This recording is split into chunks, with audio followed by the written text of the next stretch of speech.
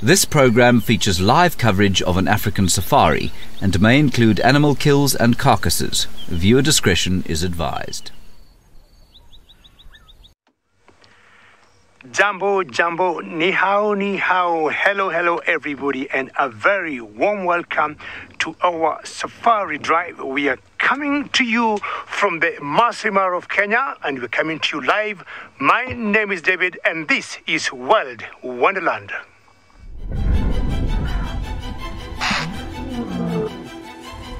This is absolutely magnificent. This is happening, folks. This is 100% live. Here we are, we're watching the migration story unfold. Here's a lion, there's a lion right next to us. Oh, that was close. You can't possibly script something like this. Good afternoon and welcome back to CGTN's Wild Wonderland live show. My name is James Hendry, as always. Enormous James is on the camera, and we've got two magnificent cheetah over there lying in the shade. There's a lot of cloud coming over at the moment, and we're possibly expecting a storm. We are coming to you from 3 locations live in Africa. Firstly, the Maasai Mara here in Kenya, the Serengeti in Tanzania, and way down south, the Western Kruger Park of South Africa. Our beautiful cheetah are having a snooze. They got something to eat yesterday, we're not sure what it was, and they are surrounded by the herds of the Great Migration. Please do talk to us for the duration of the show. You can do that on Twitter using the hashtag CGTNWild or the hashtag WildWonderland. Any questions or comments that you'd like to send us, we'd love to have from you. That's hashtag CGTNWild or hashtag WildWonderland on Twitter. Now, as always, the focus of our shows is these great thundering migrating herds of wildebeest, zebra and Thompson's gazelles. The red oatgrass plains of the Mara Serengeti sway in anticipation. In February, around 400,000 wildebeest are born on the short grass of the Serengeti's southern plains. Just half an hour, the calves have found their feet. And one of nature's greatest journeys begins.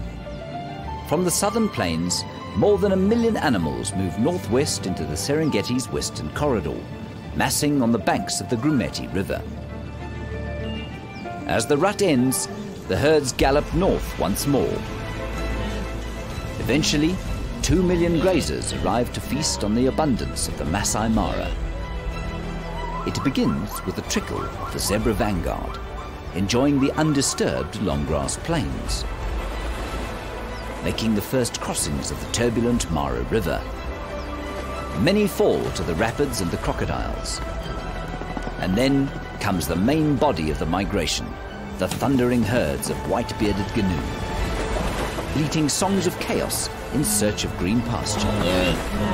The herds know the danger, but the call for food is too great. All must take the plunge. Not all will make it. For those that do, hungry prides and clans patrol the banks. For survivors, rich red oatgrass is the reward. Before it's time to cross the river again, as nature's greatest herd follows the life-giving storms and verdant plains of the Mara Serengeti for nourishment.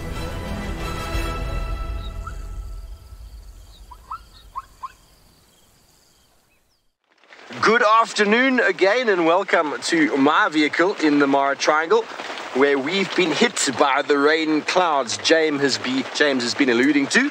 Good afternoon, everybody. My name is Steve, joined by Jean-Dre on camera. And well, you can probably hear the pitter-patter of rain on our heads. We're thinking it's going to clear up.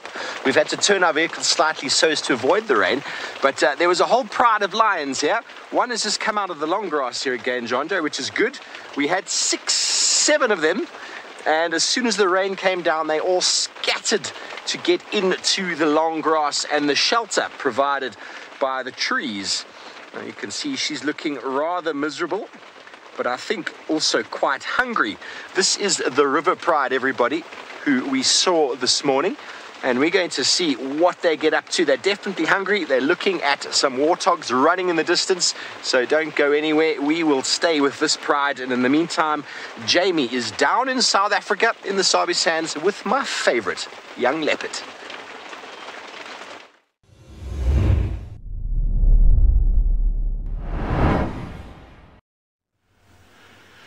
A very special leopard and definitely one of our favorite characters. And just first and foremost, you can obviously see that there is a vehicle straight behind him. Unfortunately, I can't reposition at the moment. And of course, this is a reserve where tourists can come to view the animals. A very good afternoon to you all. My name is Jamie, and behind the camera is Craig. And we are watching the Hosana male leopard as he was actually stalking a herd of elephants. Now, this particular leopard has no ability to catch an elephant, but because he is a young male and because he is playful, he thought he'd go and have a look. And those elephants are slowly but surely moving towards a waterhole, and he is hiding in the thickets. And what you often see with elephants is that they will typically chase predators away if they spot them. So Hassan has got to stay out of the way. He knows that he can outrun them, but he is not going to risk their wrath. They're much bigger than him, much stronger than him. Fortunately, he's grown up here, which means that he knows exactly how to handle these things. Now, across all the way in the Serengeti in Tanzania is Tristan, and he also has some spotted cats of a different time.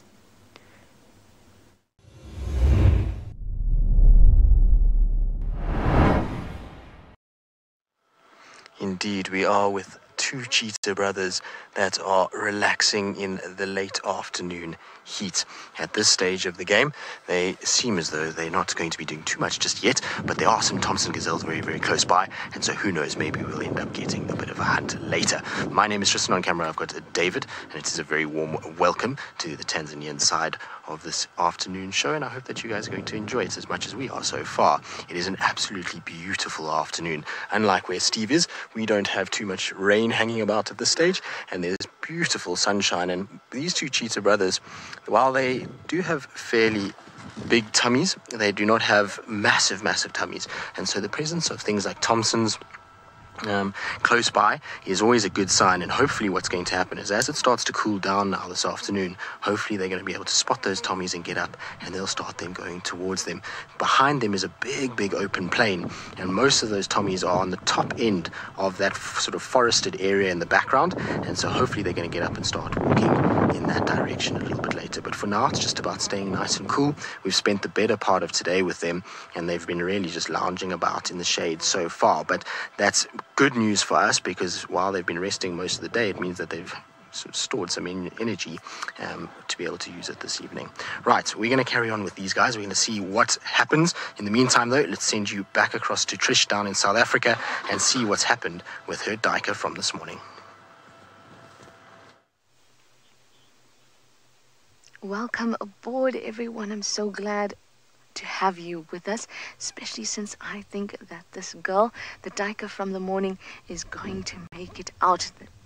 Around her it's gotten drier, so maybe she will just make it out. My name is Trishala with Seb on camera, and if you think that we went back to camp to have a nice time in the day, you'd be wrong, because we spent a lot of time, in fact the entire day, sitting with this girl right here, and we've been watching. It's been very difficult for us. She's been trying really hard, but more than that, she's been a survivor.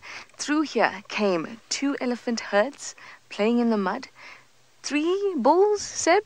2 bulls. 2 bulls plus the must bull that we had earlier, plus a herd of impala, plus a hippo had come and drunk from there in the mud wallow completely, and she has just survived through it all.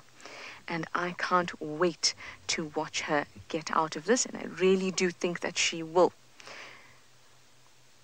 Now, if you're wondering exactly why we're not intervening at this point, it is because the policy of the area that we are in says that we cannot intervene if it is not a human-induced situation. And so far, by the conservation managers of the area, it has been decided that this is a natural situation that's unfolding in front of us.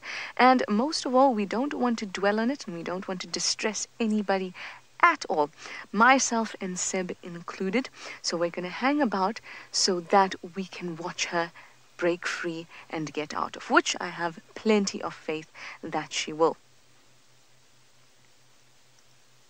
She's actually looking much better. She was looking very weak earlier, but now that's dried up, it's giving her a bit of leverage to push herself up. And I really, really think that she will make it. Anyway, let me send you over to James with a cheetah, and you'll only come back to me once we see something happening.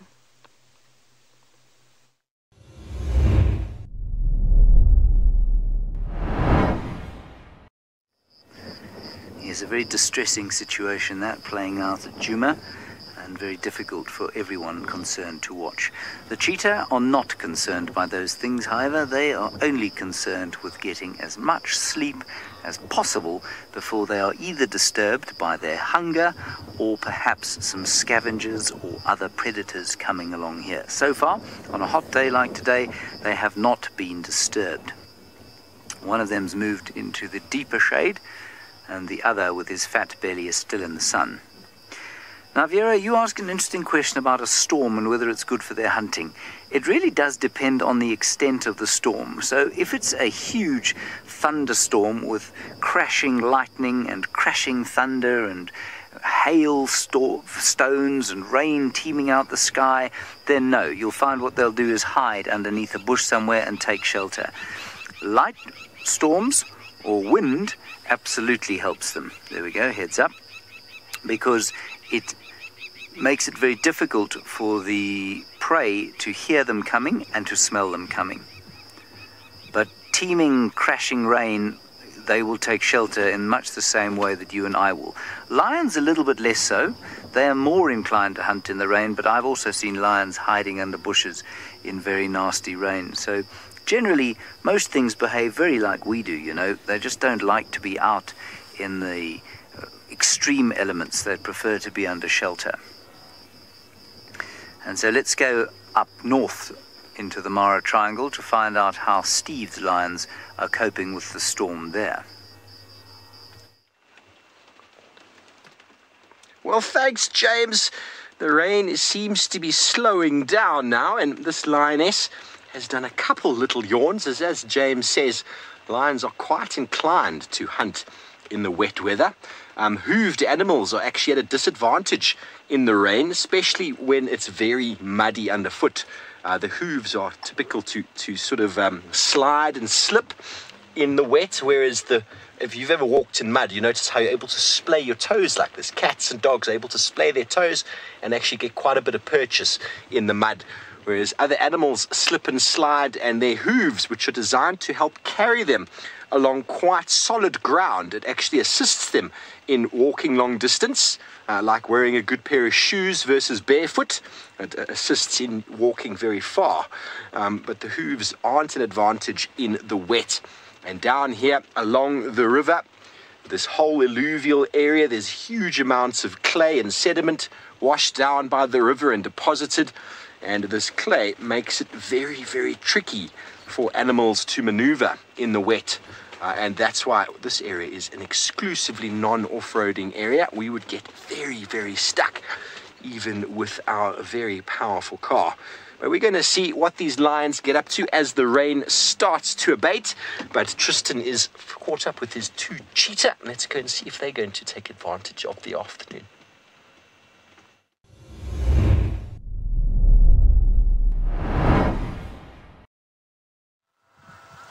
The one nice thing about being in East Africa is generally the storms do pass quite quickly, and it'll be interesting to see what those lions get up to after the rain does stop.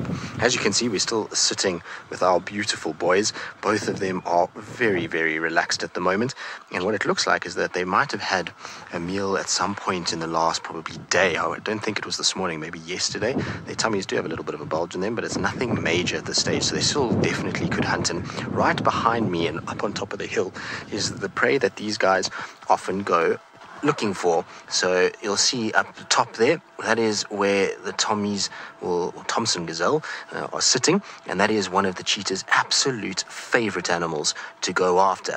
The problem is that they're very, very fast and very difficult to hunt down, and in an open section like this, it's not easy for cheetah because they need to find a place where they can at least get a little bit of cover in order to approach them. So you can see they're probably about 150 meters from them, and at this stage not too perturbed by the presence of those Tommies as yet.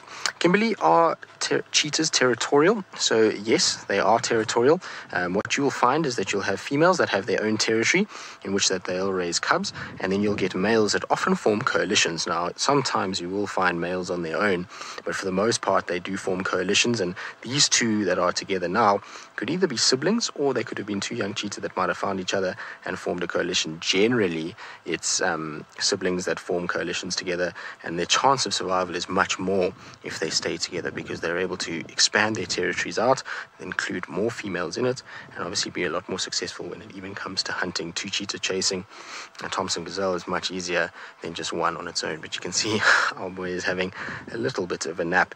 We've spent a couple of days with these guys, and most of the time they seem to enjoy sleeping during the day, and they start to stir a little bit later in the afternoon. But absolutely beautiful animal is a cheetah.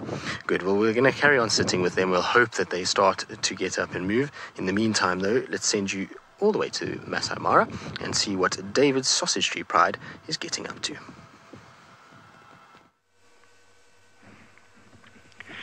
Apparently, Tristan is not very far from where I am, and him having full-bellied cheetahs. I also got fully-bellied lions that you cannot see very well at the moment because they are in the grass.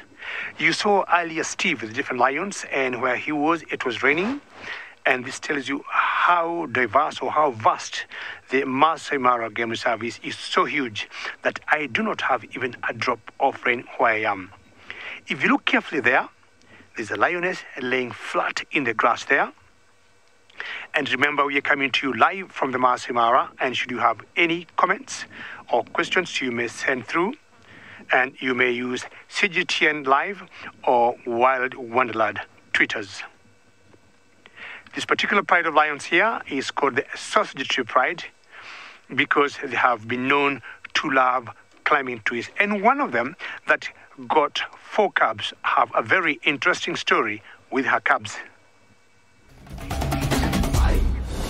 Sadly, we are rather used to the tragic loss of lion cubs. Only 1 or 2 in 10 survived adulthood. So, as Meaty watched her little ones one afternoon, it was with some surprise and anticipation that we noticed a mewling distress call from the river below. Meaty was intrigued by the call, but made no move to go and investigate. That night, however, our anticipation turned to delight, as a brave cub scrambled out of the ditch, thin and with very weak hind legs.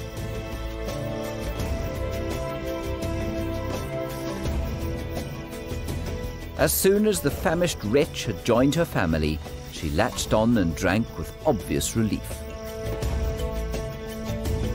The brave cub may have somehow survived for 5 days without food.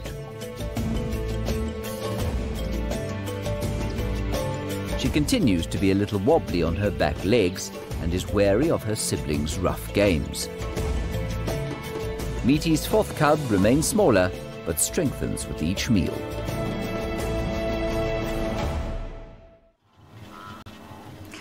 It's always difficult for us to watch cubs being born. It's a mixed kind of emotional state because you feel sad because you know they're so vulnerable, but at the same time you feel elated because it's just such an amazing thing to see baby animals, especially baby lions. Anyway, it's a great relief there that Meaty found her youngsters.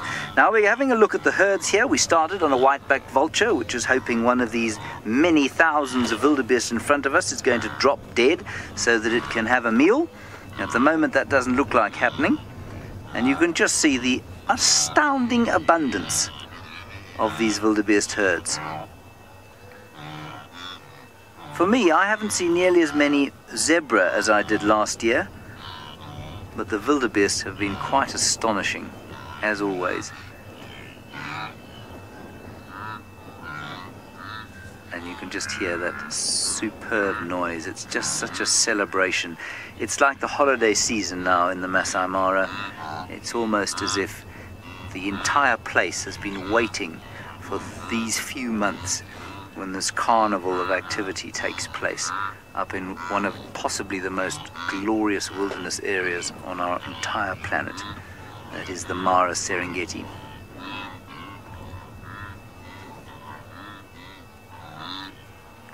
Now, there are no herds up north in the Mara Triangle just yet. We're hoping that by the end of the week they will be there. Steve is there, however, so is the rain, and so is an endangered turkey-like bird.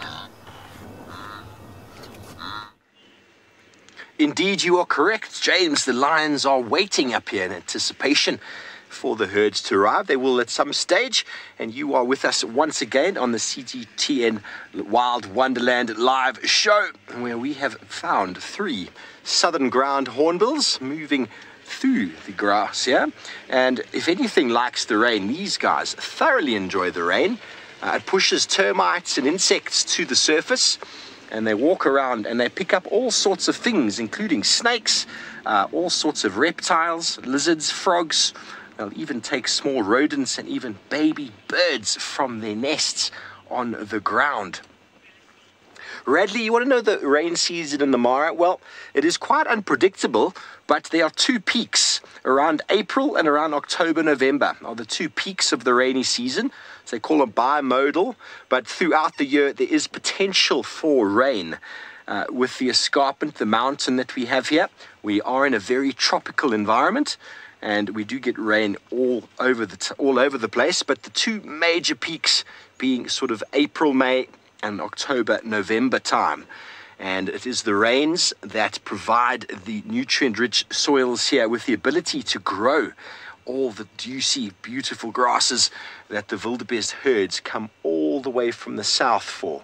Enormous amounts of lava was erupted onto the Earth's surface in the Mara and in the Serengeti system, and that produces enormous potential for grass biomass.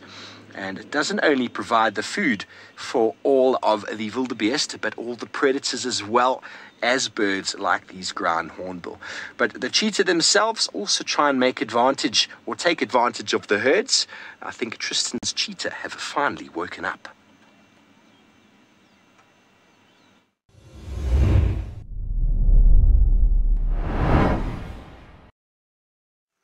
They have indeed. Well, the one has woken up, and I'm not sure how much longer he's going to be walking around. This particular male has actually got a slight limp on him, and you'll notice that his tummy is not nearly as full as the other male.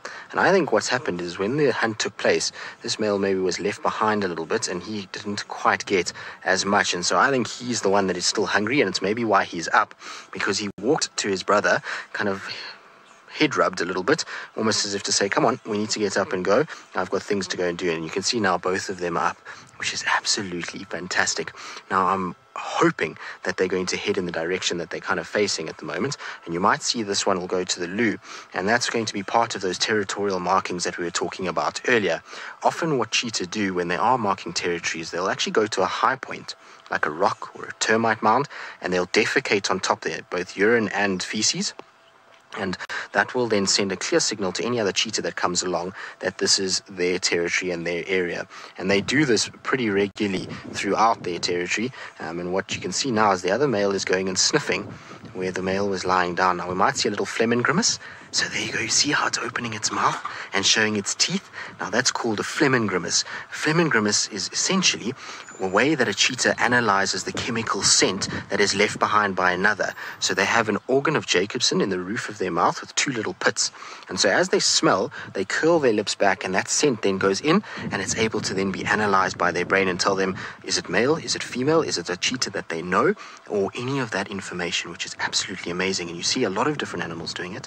Lions are often seen doing it, as well as leopard and various other things. Even rhinos will see them doing it too, but they definitely look a lot more awake, don't they? And I'm hoping that we're going to see them starting to get to move. But isn't that tail absolutely beautiful? When you watch them walk and you see that tail flicking back and forth, it is one of the most magnificent tails that we have in nature, is the big cheetah tail. And you can see how it's almost flattened on the end, which is vitally important for this animal when it is in hunting mode. It almost acts like a little bit of a rudder. So that's how they'll be able to basically change direction very, very quickly and be able to hunt down the prey that they need. Oh, this one's just busy sniffing. I wouldn't be surprised that it urinates on the tree. So, old bird, are cheetah a threatened species? Yes, they are a threatened species. Unfortunately, what's happened with cheetahs is their numbers have declined drastically to a point where their genetic code and their genetic viability is actually not very good at all. And they are at a point where there's been a lot of inbreeding, which has led to a bit of disease. And so it's not the greatest genetic code that they've got. And so their numbers are not very, very big throughout Africa. In fact, what you're finding now is that they're trying to do a project where they're trying to actually move cheetah around Africa, so from South Africa up into Kenya, into Tanzania, to try and actually start getting the genetic diversity to widen a little bit and to try and build a much stronger gene pool out of the cheetah. Now you see they're up and moving. Unfortunately, they are moving away from where the Thompson gazelles are. That one's just sat down over there. So we're going to try and just reposition quickly and just see. There's a bit of water there, so they might have a little bit of a drink. But while we do that, we're going to send you across to Steve, who's got the absolute king of the predators in this area. Well, thanks, Tristan. Indeed, cheetah are fantastic animals to spend time with. We are in the open area here, still around Kitchwa. The airstrip, landing strip is towards the back there. This beautiful open area. And we are with a big male lion, part of the Kitchwa coalition. And his name is Halftail, because if he got up, he's going to yawn. Normally lions get up after yawning. He's got the tip of his tail is missing. Now, how that happened is very hard for me to tell you. It could have been bitten off, or there could have been something else that might have done it. But we all think lions are these supreme predators. But we look around on this open plain, and there are animals all over the place. They are not at all bothered by the presence of the lions, because when they can see the predator, then they are quite okay. They are buffalo, they are Thompson's gazelle, they're impala, there are all sorts, topies as well, all over the place. There's a topee, middle on the right, there's an impala, front left, and then all the others are Thompson's gazelle. And there's another topee on his way actually towards this lion, but they know if they can see them, they're much quicker. But male lions need to form coalitions to defend territories against other male lions. Let's go and have a little look more at that. For male lions, the comforts of the pride do not last for long. At adolescence, the dominant males will force them out.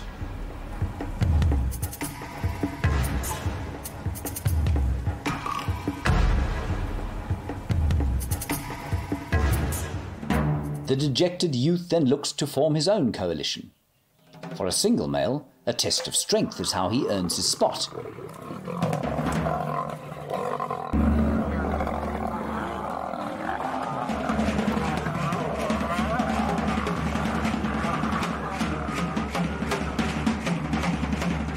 While brothers ousted from the same pride can make their own coalition, their battles are for mating rights.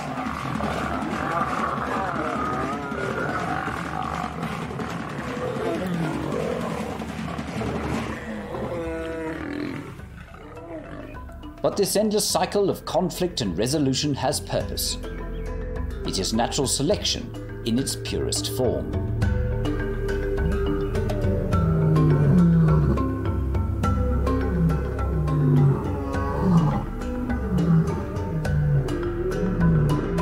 Often coalition members spend extended periods alone. Coalition territories are vast and require a huge effort to patrol and protect. Each regal cat must stay vigilant to ensure his legacy. Look at this. We've gone from one of the most powerful forces out here in the African wilderness to something so precious and so vulnerable. You are watching CGTN's Wild Wonderland, and we have a 7-month-old leopard cub who is plucking away at the fur of something that Mom has caught for her. This little girl has come so far in life. She is the daughter of a leopardess called Shidulu, which means termite mound, and she hasn't yet received her official name, but that doesn't make her any less of a fierce little predator as she tucks into her steenbok kill. Now, I apologize, that was the reason for my discombobulation earlier. I had just learned that she had been found. As you can imagine, this is a very, very special moment for all of us. This is actually the first time that I've seen this cub. Shidulu so rarely brings her across to this area. There she goes. Does that fur not taste very nice? Look at that face. Is that not just too precious for words? If you'd like to share your emotions that this evokes within you, send us through one word, a one-word description of what the sighting makes you feel. Now, I said that she is 7 months old. She is already equipped with the weaponry that will make her a force to be reckoned with in months to come. So she's got those claws and those fierce teeth, and in fact was eating meat at around about between 6 weeks to 2 months old. Her mother is actually lying just over there, over my head. That's Shidulu over there. She's worked hard to keep her cub safe, and life out here can be so tough. She's already lost one member of this litter, this little one's sibling, just a few months ago. And that is very typical out here. Life is tough for leopards and their cubs. Carla's one-word tweet is sweet. I agree completely, Carla. I just really wanted to share this moment with you. It might be fleeting. We can't spend too long with this little chap or this little girl, but it's definitely something that we are enjoying. And we're deeply grateful that a friend of mine actually called me to tell me that she was here. Awesome. Absolutely awesome. So there you go. It's not often that I'll leave Hosanna, but in this case, I had to make the exception. Tristan doesn't have any difficult choices to make, though. He is with the cheetah of the Serengeti.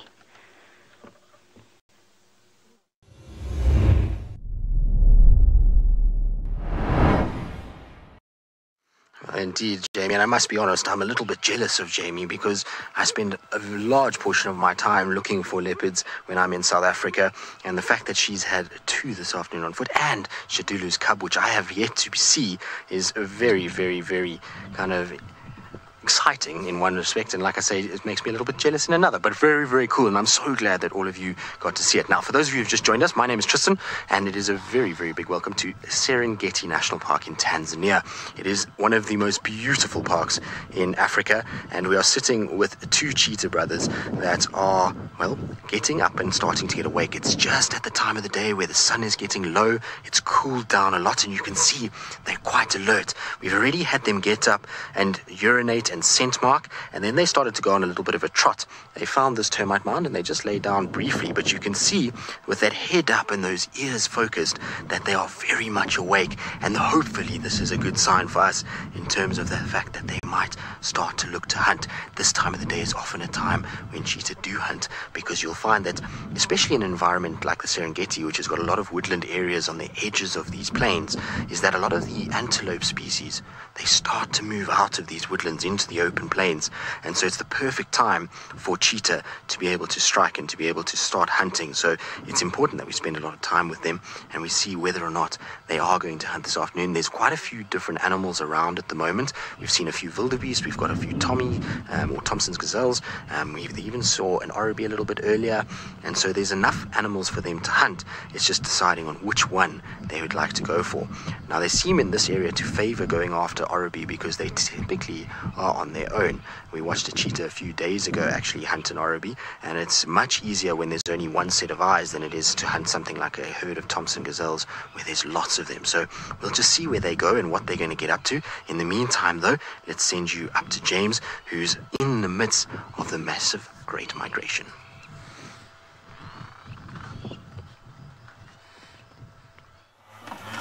We are now in amongst another giant herd. I thought for a little while that we had a big herd before, but it was nothing like the extent of the animals that we have over here. I think we're probably looking at about, almost impossible to guess, 10,000 or so wildebeest and zebra. My name is James Henry. Enormous James is on camera as always with his gloved hand, and you are watching CGTN's Wild Wonderland live show. Let's have a look at these magnificent animals here. Now, you may have noticed that the light is starting to fade slightly. The sun is making its way down over the western horizon, and that means that the time of the predators is shortly to come. And I know that the pride of lions we saw this morning is still under the very same tree, and it's not far from here. And the sound and smell of these gnuing is almost certainly going to draw them out as the sun goes down, as twilight falls, and they're going to get in amongst these herds and try and catch themselves another meal. Now, I always feel quite sad when I think about that, because I think of the struggles that these animals have got through to get up here. They've crossed the river, they've run a long way, and it's just sad for me to think that they won't all make their way back to the Serengeti at the end of the migration season, but that's just the way of nature really. And for the lions, it's a happy, wonderful time. It's like their carnival as well, because life is much easier during the migration than it is when these herds are way down south. Isn't the sound just astonishing?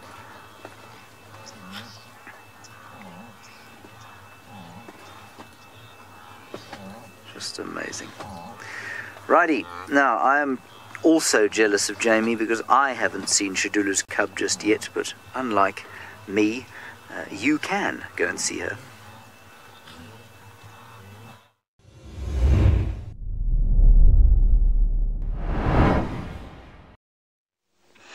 I'm sorry, James.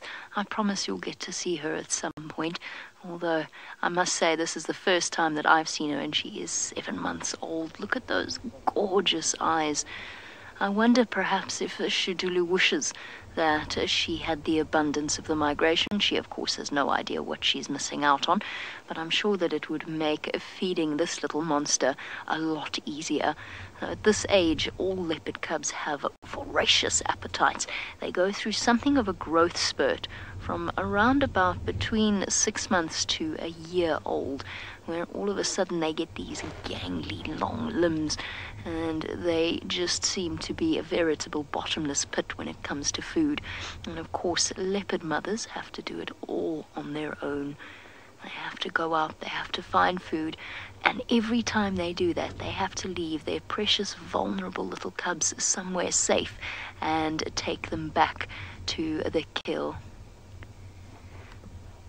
Now, I might have misheard that, but Robin, I think your one-word tweet was grown, and I assume that's in reference to the fact that the last time we saw this little one, yes, the last time we saw this little one, she was just a little tiny bundle of fluff, where now she's actually starting to take shape and look a little bit more like the adult leopards that we see. But at this stage, she still retains some of that cub-like fluffiness. When they're born, they're almost black in color because their spots are so close together, and they are very, very fluffy. And she has retained that and will for quite a considerable period of time. Now, that's actually the same whether we're talking about cheetahs or leopard cubs, both of which are very fluffy, and for the mothers of both, they face challenging times. The ultimate triple threat versus an iconic specialist. One built for stealth, power, and ambush. The other designed for speed. The cheetah is decorated with black spots. The leopard with copper rosettes. The leopard, a stalking cat of the woodlands.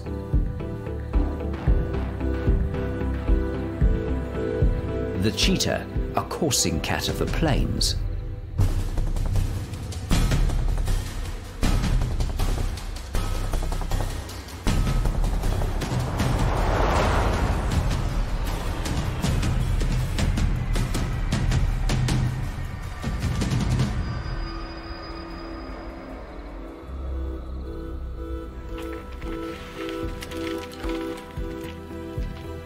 While leopards are strong and agile enough to hoist their kills away from thieving lions and hyenas,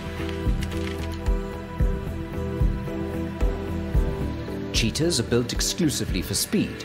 They lack the strength to stash their kills or fight off scavengers.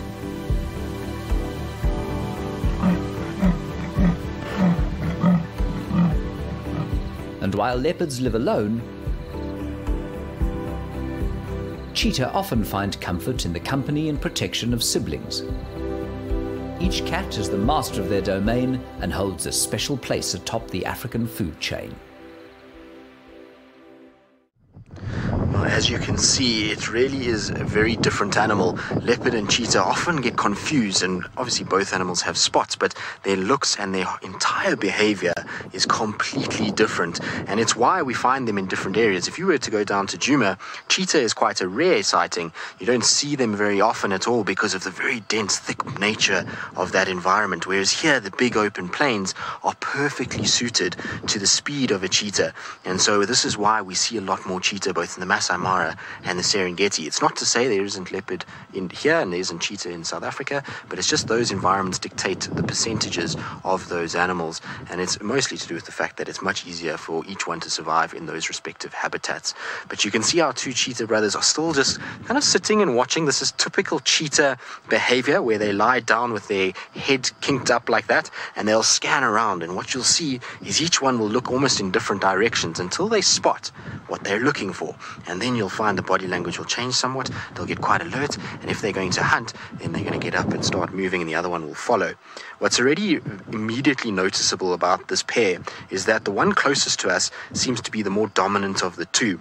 The one at the back follows the one in front, and when the one in front moves, the back one moves, but when the back one moves, the one in front really doesn't actually pay too much attention at all. So it's interesting to see, even though there's only two of them, there's still a little hierarchy that is formed between these two brothers, and they'll kind of dictate how they go. And I'd be very interested to see if they came across a female who would actually mate and what their sort of interactions would be. I suspect that the one in front would be the one that would end up mating long before the one at the back. But what a special way to spend a day, to sit here and in the accompaniment of the world's fastest land animal is just absolutely amazing. I thoroughly enjoy spending time with spotted cats in general. Obviously leopards are my favorite, but cheetah are wonderful as well. Right, we will stay with them for the remainder of the afternoon. Hopefully they are going to get up again and start moving. In the meantime though, let's send you back across to David and the magnificent Sausage Tree Pride.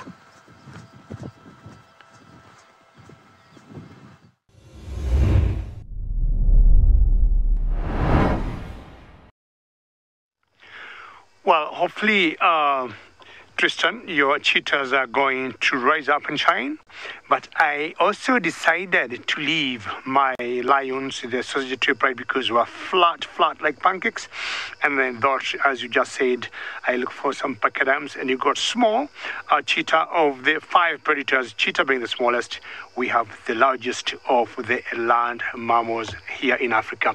Well, ladies and gentlemen, should you be joining us now, my name is David, and we are coming to you live from the Maasai Mara CGTN World Wonderland Show, and we are live from the Maasai Mara. And should you have any questions or comments, please don't be shy. Send them through hashtag CGTN World or hashtag Wild Wonderland. Now, leaving my cats behind is because they're very flat, as I just said, but there's some animals here in Africa that will never make you tired. And apparently, elephants are my favorite animals. Just look at them, always busy and always doing something. That's how I can justify elephants being my favorite animals. And they're always doing something, either eating or drinking, flicking their ears, throwing their trunks up. And if you look at them carefully, they're not eating the red oat grass. They're choosing the short grass that is much greener and definitely more nutritious. Well, I'll try and go closer to these elephants a little bit, but my friend on the other side of the Mara got lions who are on a kill.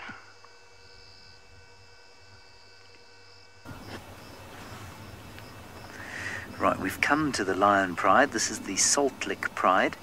3 sort of probably 7-month-old cubs and 3 little 12-week, 8 to 12-week-old cubs. There they are. Now, there's a lot of debate in the world about what the cutest animal in nature is. Some people say leopard cubs. Some people say baby elephants. For me, it is little baby lion cubs at around about 6 weeks old. Look at it. They're just too cute. This one is now losing its cuteness, and it is a voracious meat eater at about 7 months old or so. And what they're eating is a wildebeest that they killed last night. And although they are unquestionably full, the pride will quite possibly go hunting again this evening, especially as we're not far from some big herds. I also think there's something quite incongruous about this picture, because if we zoom in, what you'll notice in front of them are 2 kinds of flowers. There's some yellow flowers, and then there's some beautiful purple flowers as well. And it's just quite incongruous to see this dead carcass, all the blood, and then the beauty of nature as well. And I just think that's quite nice to think about. Right, these are my favorite, my cutest kind of animals, the tiny baby lions. Many of you might disagree, and you can go and tell Jamie about that.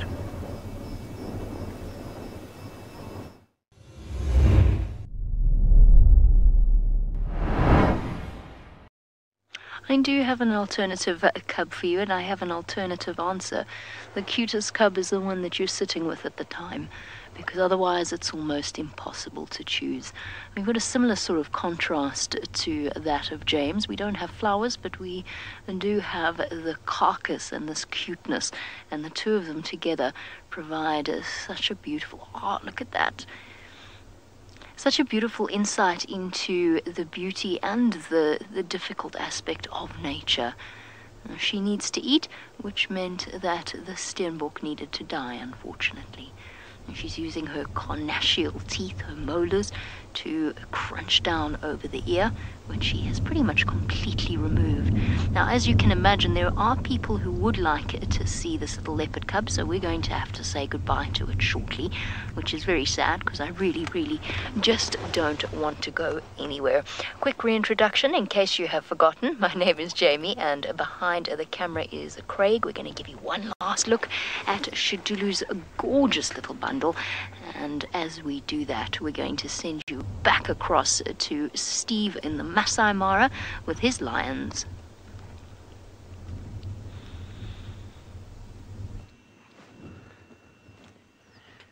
I am so jealous. I've yet to see Shidulu's cub.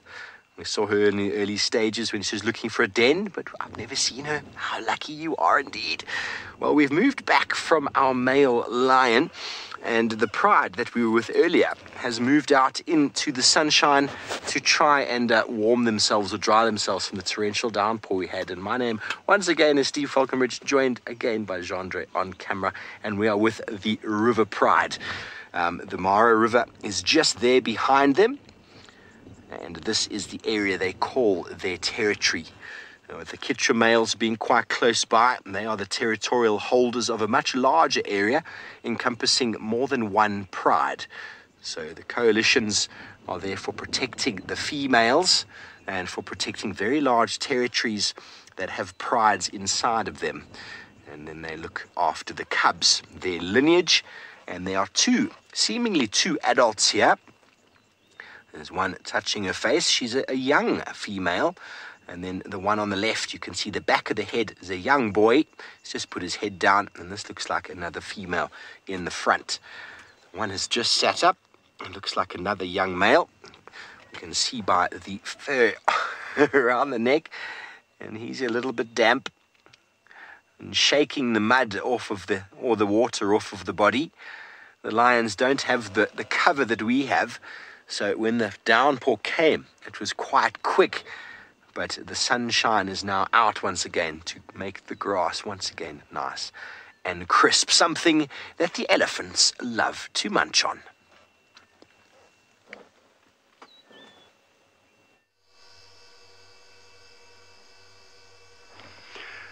In general, most cats do not like getting wet, and lions are no exception.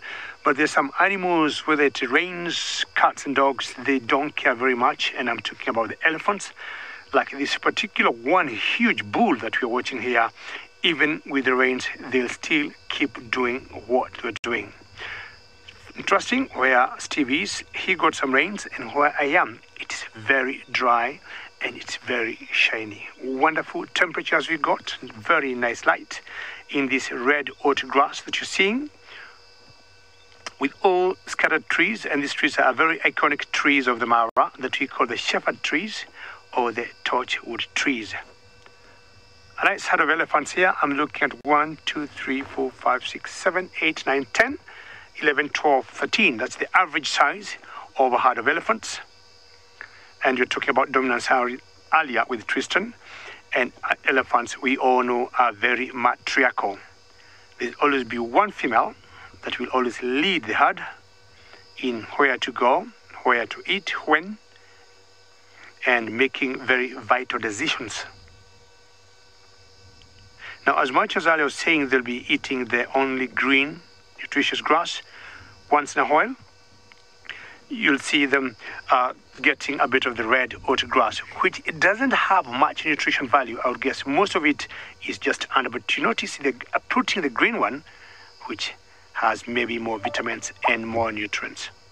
Well, we'll try again, move a little closer, like I just did before. Let's go to the hungry lions on the other part of the Mara with James.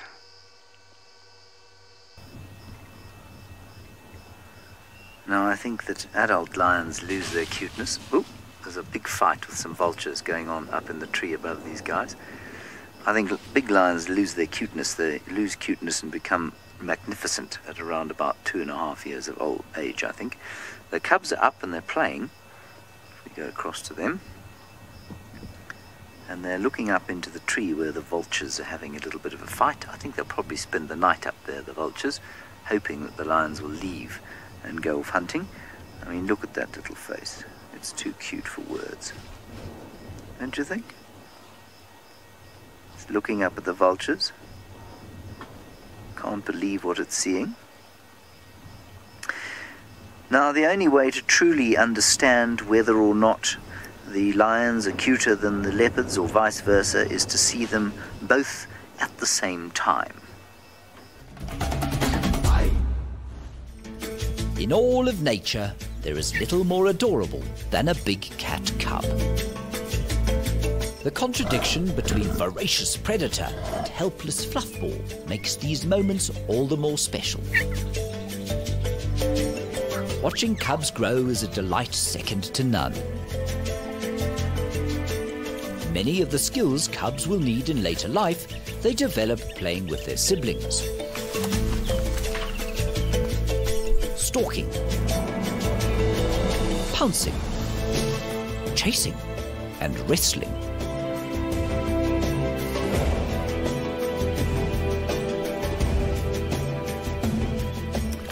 Testing different cuisine is part of growing up, even if it is a grubby business.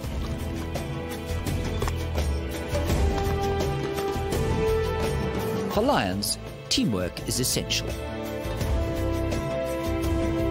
For the solitary leopard, it's stealth and instinct. For the cheetah, painstaking lessons teach their young the complicated skills required for chasing, killing, and eating.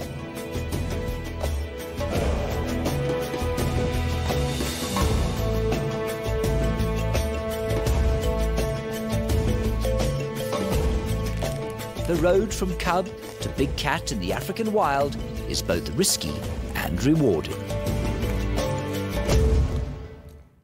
Well, cubs really are the most incredible things, and to be able to follow them as they grow and become adults is just one of the most special moments that you can have in a career as a guide. And we've been very fortunate, many of the guides at Wild Wonderland, to have followed many of our leopard cubs down in South Africa grow to adulthood. Hosanna being one of them that you met earlier with Jamie on foot. We watched him from only about 12 hours old all the way to where he is now, and so it's a very special thing to be able to do that. Our two cheetah boys are still sitting. It's a beautiful, beautiful late afternoon light at the moment. I was hoping that they were going to get up and move, but I think they're just enjoying basking in the sun and enjoying the view. Now, Linda, how many cubs can a cheetah have? Generally 1 to 4 is the average with cheetah, but there has been a recorded case, and I stand to be corrected on this, but I think, if I remember correctly, it was 7 cubs that were born to a female at one time, which is a huge number of cubs. Very, very difficult for her to raise all of those. Cheetah have a lot of issues when it comes to raising cubs. In fact, in the Maasai Mara, in the area where David and James and Steve is, there hasn't been a cheetah cub raised in the last 2 to 3 years, which gives you an idea of just how difficult it is for cheetahs to raise cubs between hyenas and lions. And leopard, it's very, very, very tricky for them, and they really do have to struggle and have to be very, very kind of active in the way that they raise their cubs. They've got to move them around quite a bit, and they've got to make sure that they keep them in safe areas. Now, talking about baby animals, it sounds like David has left his Sausage Street Pride and he's managed to find one of the cutest baby animals we get in the open plains of Africa.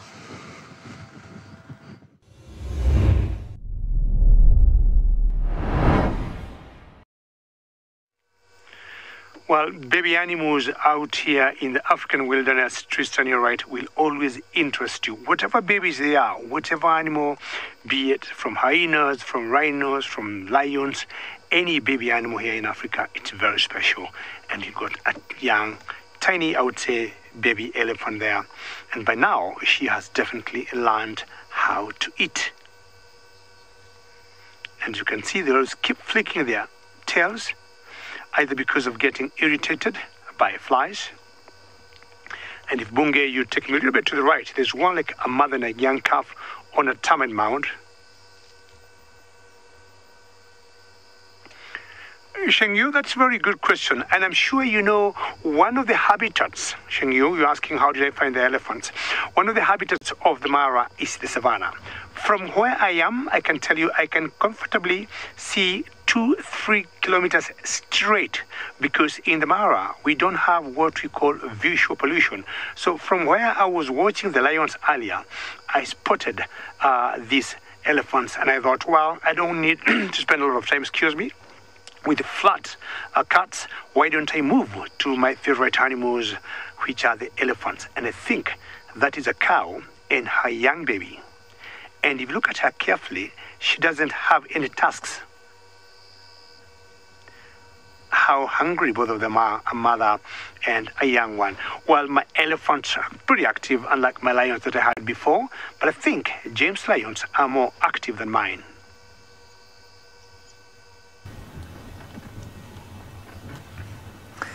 I know David was describing how he finds animals. Frankly, I think sometimes it's wizardry, because he does do a remarkable job of finding animals in places that nobody else seems to be able to, especially those sausages. Our lions are waking up, as happens as the cool starts to come. There's a cool breeze blowing in from the storm that hit Steve a little bit earlier, and so the lions are starting to wake up. And it always happens like this. They sit up a bit, they have a bit of a groom, and then they lie down again and go to sleep. Then they get up again and do a bit of grooming, and then they lie down again. And eventually they'll start to move off, probably on the hunt, the adults. They might sleep until 8 o'clock or so this evening, but I suspect quite strongly that at some stage this evening they will go. He will not. He will most likely stay there and just feed until the wee hours of the morning, most likely. Quite unlikely that he will take part in any hunt until he's at least sort of 1.5 years old, probably. Minamu, I'm afraid I missed that question on account of the fact that there's a vehicle about to land in my lap.